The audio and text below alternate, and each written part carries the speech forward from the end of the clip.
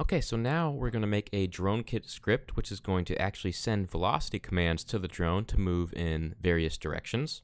And we're going to take the old file named takeoff and land, and we're going to copy that, and we're going to name the new file setVelocityBody.py. So we'll just type cp and then takeoff and land, and then the new file name. And then again, we'll use our VI text editor and type the new file name that we just created, setVelocityBody, and we'll go ahead and press enter. Okay, and we have to import another package in this script. So at the very top, we'll type from pymavlink import mavutil. That's because we'll be sending a mavlink message to our firmware from our Dronekit script. So here we're going to make a new function called setVelocityBody, and it's going to take 3 arguments. There will be one velocity component for each of the dimensions in 3D space. So what are we going to do? We're going to make a mavlink message, and we're going to feed in those velocity numbers that we fed into this function. And so here we go. We have Vx, Vy, and Vz there that we're going to package up in our own mavlink message that we're creating. And then we're going to send that message to our drone, to the underlying firmware that is ArduPilot, and then ArduPilot will digest that mavlink message that we sent to it. So basically this script is just communicating with our firmware via mavlink. Okay, now let's delete some of the lines from the old script that we don't need anymore. Okay, now let's tell the drone to arm and take off, and let's have it go to 4 meters in the air. That'll be 12 feet for you Americans. And I'm an American, so I can talk the meaning to Americans. I think that's how that works.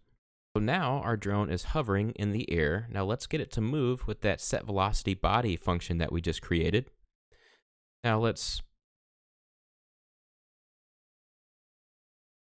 So what we want to do is have the drone fly in a particular direction for a couple of seconds. So here, let's focus on this first while block. So counter is equal to 0. In each iteration, we're adding 1 to counter, and we're sleeping for 1 second. So after 2 seconds, this while block will break, and we'll stop sending velocity components to our drone.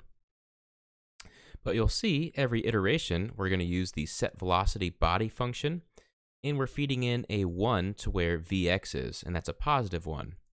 So the x dimension is the north and south line of the drone, and positive numbers will tell the drone to move north, and negative numbers will tell the drone to move south. So in this case, the drone is going to move north for a couple of seconds, and then once counter is not less than 2, this while block will break, and then we'll run this same block of code, only we'll change that 1 to a -1, so now we'll be moving in the other direction, we'll be moving south. And we'll have to reset counter to 0 every time we go into a new while block. Now let's do this again. Let's make the drone now move in the west and east direction. That'll be Vy. And with Vy, a positive number is going to tell the drone to move east, and a negative number will have the drone move west. So here we have a 1, so the drone's going to move to the east. And now this while block is a negative number in the Vy component. So now the drone is going to move to the west. And then after those 4 bits of velocity commands have been executed and the while blocks are done, we'll just prompt the drone to go into the RTL flight mode. So it'll just fly to the predetermined height and then try to land where it launched from. Now let's put some time.sleep lines for 1 second in between all of the while blocks, and that'll just have the drone pause a little bit so that we can more easily tell when the drone changes directions. And then WQ and then hit enter. Now again, I definitely need to remind you to always leash your drone. Always leash your drone. I know you might think, you've ran that script a couple times and, it's fine, the drone won't fly into space. No, at some point, if you don't leash your drone, it'll try and fly to space, and you might be screwed. Tie a big old weight to a string, and then tie that string to your drone, and then run this function. Then again, we'll have our RC controller in our hand just in case we need to prompt it into RTL mode on our own.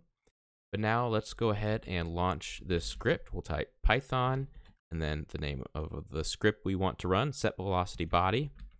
We'll type -- connect and then the IP address of our drone and the port number. So this is the IP address and port number that our drone is listening on.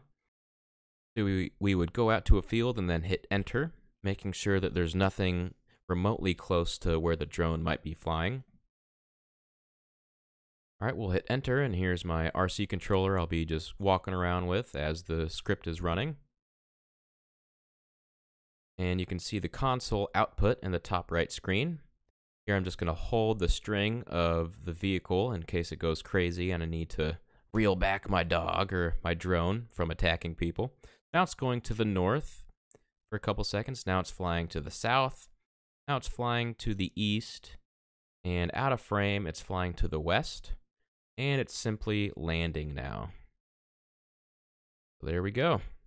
Easy enough. And you could see like the string didn't really interfere with the drone whatsoever, so it's a safety precaution that you should definitely take.